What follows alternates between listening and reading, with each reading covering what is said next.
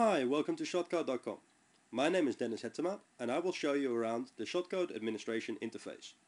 Once you've signed up and logged in for the first time, this is the page you'll see. You will see your username and a logout option on top, the Your Shotcodes and account settings menu items, the amount of shotcodes in your account type, and the Create a Shotcode button. Let's do that. Let's create a shotcode. Creating a shotcode is simple. All you have to do is add an internet address, maybe add some tags for organizational purposes, and you can even add a note. Let me do that. Tags are comma separated and notes are free text. Once I hit save, my shotcode is instantly created. Here it is. The shotcode now also points to mywebpage.com. All changes are updated in real time.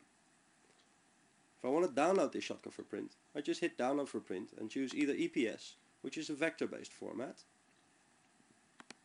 or PNG, which is pixel-based, just like a GIF image. It'll probably load in your browser. You have to right-click it and hit Save Image As.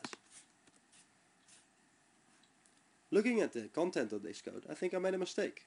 I am pointing people to my regular web page, not my mobile one. Let me change that. Let me click Edit. Don't really like my tags either.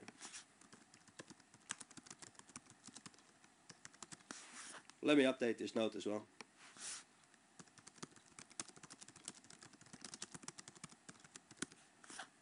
Once I'm done, I hit save, and all changes are made in real time. Scanning this shotcode right now will point me to m.mywebpage.com.